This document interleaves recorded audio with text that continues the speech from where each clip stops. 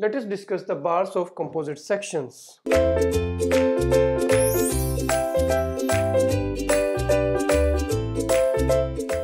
Let us suppose we have two bars like this, and they are supposed parallel to each other, and these bars are joined by a rigid horizontal suppose rod like this.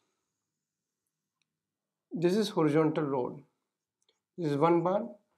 Name this like one bar, and this is another bar, two bar, and this is connected by a rigid rod, and a load is applied, and a load P is applied externally on this bar, these parallel bars. So now it becomes a composite section. Composite means they are connected to each other in a parallel cross section, so it becomes a composite sections, right? And our aim is to find out the change in length of these bars, and also the stresses developed in one and stress developed in two. So how we will evaluate this type of problem, right? It is quite possible that this one bar is made of different material and this two bar is made of different materials, right? So how to evaluate the stresses and deflection in these bars 1 and 2, right? So here 2-3 points are very important. What are those points? That as this bar will be deformed, the deformation will be equal in this bar and in this bar, because this is deformed through a composite section through this rigid bar, so the deformation will be same. So like this, that after deformation you will get this type of condition, that the rods are deflected, 1 and 2 bar is deflected, and this rigid rod is attained a new position like this, right? Attained a new position, and there is some deflection, in this bar, that is delta L. So you will see that the delta L is the deflection in one bar and same is the deflection in two bar, and as the deflection is same, deformation is same, so strain in the bar, strain is deformation per unit length. Suppose the length of this bar is L, and also suppose the length of this bar is also L, so strain will also same.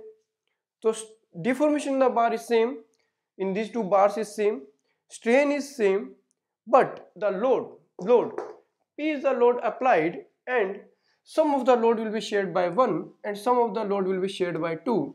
So total load will be equal to load carried by 1 plus load carried by 2. So this is the summary of bars of composite sections. So first point is deformation in each bar is equal. Second point, strain, which is deformation per unit length. We already know deformation per unit length is also equal in each section of the bar, right? And third is the load carried by 1 and load carried by 2 will be equal to, sum of the load carried by 2 bars will be equal to the total load. So total external load is equal to the sum of loads carried by individual bars.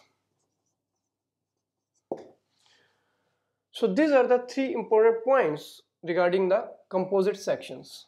So from here we can write that delta L of 1 will be equal to delta L of 2, right? And we know our basic formula of change in length. What is that formula? We are using this formula regularly, that delta L is equal to PL upon AE. PL upon AE, this is our basic formula. So P is different because load shared by 1 may be different and load shared by 2 may be different, because both materials have different materials and different modulus of elasticity. So that's why we can write P1. L may be same, suppose L is also different, so L1 upon area may also be different, or E1, that is equal to P2 L2 upon A2 E2. So this is one of the equation. Here what is given? L1 is given, L2 is given, area A1 is given. Suppose the area of cross section of this bar is A1, area of cross section of this bar is A2, E1 is the modulus of elasticity of this material, E2 is the modulus of elasticity of this material. So everything can be different. So L1, L2, A1, A2, E1, E2, these are given. What is unknown? P1 and P2, right? So for that, two equations are required. So this is one of the equation to solve P1 and P2. And another is that total external load is equal to the sum of the loads carried by individual bars. So P1 plus P2 should be equal to P. So second equation is P1 plus P2 should be equal to P. This is another equation. So use these two equations and then you will get P1 and P2, right? So from here, suppose in this particular case, L1 is equal to L2 is equal to L. So what we can see here is L1, L2 is L. So P1 upon A1 is stress. So P1, L1 will be cancelled out, L will be cancelled out. So P1 upon A1 E1 will be equal to P2 upon A2 E2. So P1 upon A1 is stress